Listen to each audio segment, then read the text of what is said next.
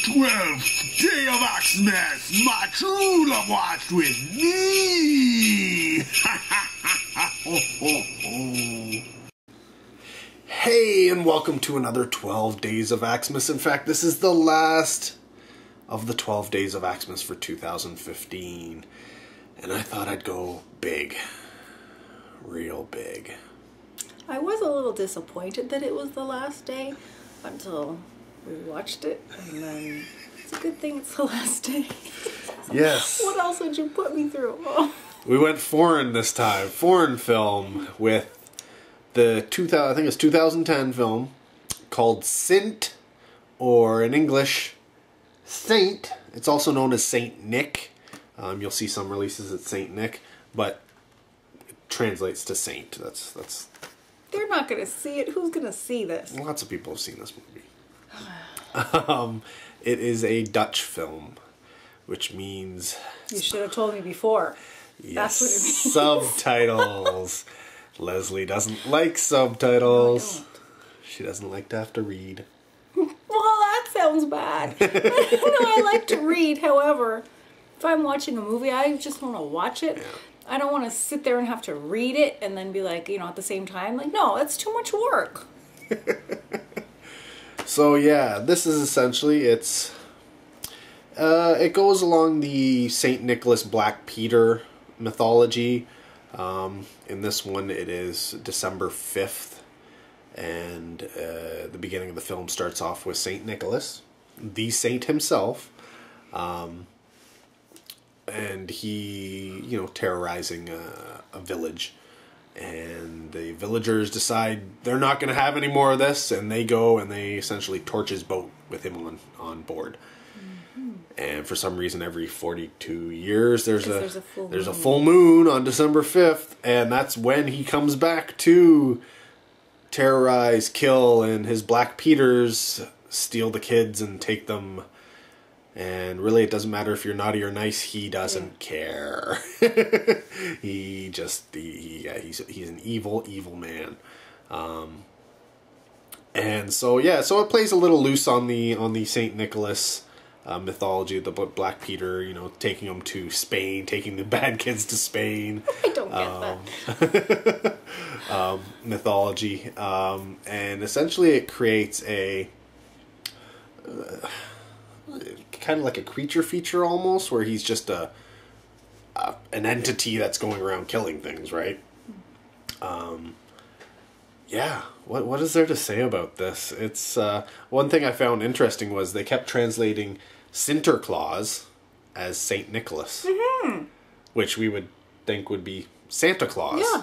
Right, but they're clearly saying Santa Claus. But then on the writing. But then the subtitles is Saint Nicholas. Like this whole movie, who knows what happened? Yeah, maybe they were saying something completely different. You never know. They must have been. But yeah, do you wanna say anything about this film before? What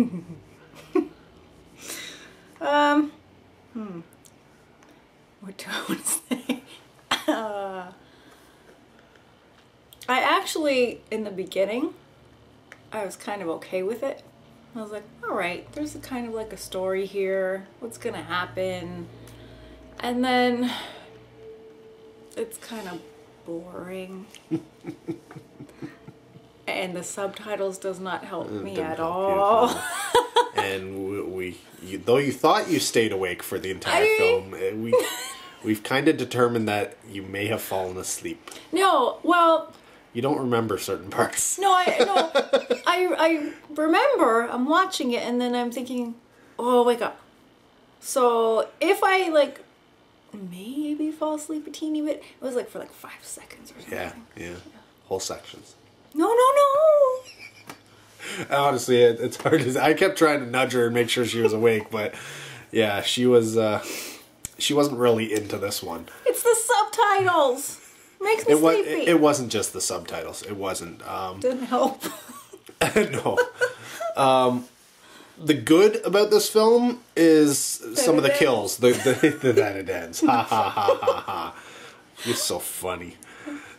Is the gore. That's one of the reasons why people like this movie. There's some great gore moments, both CG and practical effects going on. And it's throughout most of the film. There's a small little portion in the middle where it's building up to the climax where you don't get anything, but that's, you know, again, secondary character introductions, I guess. But outside of that, it's like you said, the beginning, you're okay. You get gore moments. You get, here's introducing Saint Nick. Here's introducing the mythology of Saint Nick. 42 years later, people die. Another 42 years later is when essentially most of the movie takes place, and then that's where it starts to get a little boring as you're reintroducing new character, you know, not reintroducing, but introducing new characters. And so you have to go through this and figure out who everybody is. Even though you know already what's going to happen, St. Nicholas is going to come around and he's going to start killing people. It's no surprise. And then you get to the point where, yeah, he is killing people. And outside of the kills, they're really, it is really boring. There's no build-up. There's no suspense. There's no drive to this movie. It's just one kill to the next, just going along, you know? It's like moving a plot along just so you can get to the next kill. And in a way, it almost feels like a slasher in that sense, where there's little story and it's just like, let's get to the next kill. Let's get to the next kill. Yeah,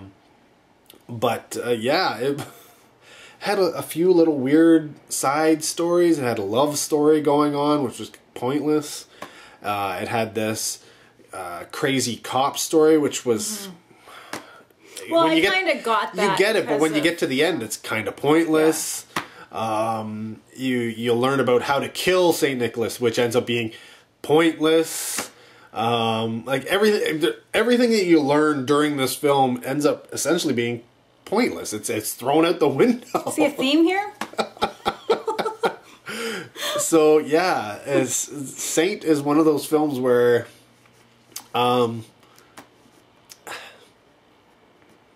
it's hard to recommend to normal viewers. It really is. Are you considering me as like a general populace, right? Subtitles. A lot of them are subtitles, immediately not going to watch it. I had to make sure she didn't know before I... No! And then it started, I'm like, wait a minute.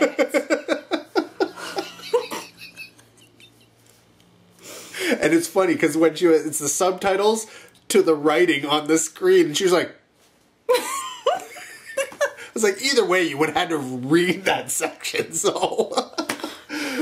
But yeah, she caught on pretty quick at that point, right? I can read. Yeah, and then you get the fact that the story itself is kind of... It's a little blasé. It's not really exciting, and unless you're into like a gore hound, which most general populace really isn't going out and going, oh, I gotta see the best gore and best kills ever. You know, there are those who do, you know. People who are going out in droves to watch the Saw films, they may watch this if they like Saw films and foreign films. Wow. I wouldn't want to read the subtitles on that. Yeah. God forbid you saw Saw in another country. I didn't even really watch it, like, regular. You know, have you seen all the Saw movies? No. No? Why would I watch that? Oh. Oh, yes, I have. Too bad they're not Christmas movies. But yeah, it's... Honestly, let's just go... What do you rate it? Like... I mean, okay, there was a couple parts, right, of kill things, and I thought, oh, well, that's kind of not clever, but, you know, that's kind of okay. Yeah. And but you did get... You got a jump scare right at the end that... Yes. Totally got you. Because that wasn't supposed to happen. Like, I was like, yeah, what? That totally got you. That was alright. Should have happened earlier, like, nudge me out of, like, not falling asleep. But, and I'm trying to think, if it wasn't subtitles, right? If it was just a regular movie in English. Watching it, what would you think? You know? Because I don't want to give it a bad thing because of the subtitles, because that really has nothing to do with it. No. But it just killed it a lot for me. But I didn't really find it a good movie, you know? If that was just on, I don't think I would watch it. I might watch it, like, for a little bit, and then I think I would just change it. Yeah. It's not my kind of thing. So, I don't know. I'm like 1.5 to 2, I would say. Whoa, really that low? Yeah. Wow. Wow, that's surprising. I didn't think you'd go that low. Really? Yeah. Oh God, don't tell me you're doing like a 5 or For me, something. it's a 3. Oh! Yeah, no, it's got serious problems. I mean, other than the kills, there isn't much to really go with on this, you know? Like, even the nudity at the end, if that's going to be your selling point, wasn't even nudity. I didn't have a problem with that. Yes, you did. You yelled at the screen when it happened. You're like, oh, that doesn't need to happen. But it didn't really happen. So that was alright. Yeah, so honestly, all you've got is kills. And the fact that you can watch it at Christmas. And see, that's okay, and those are alright, right? But I wouldn't watch the movie just to see that. It's like, eh.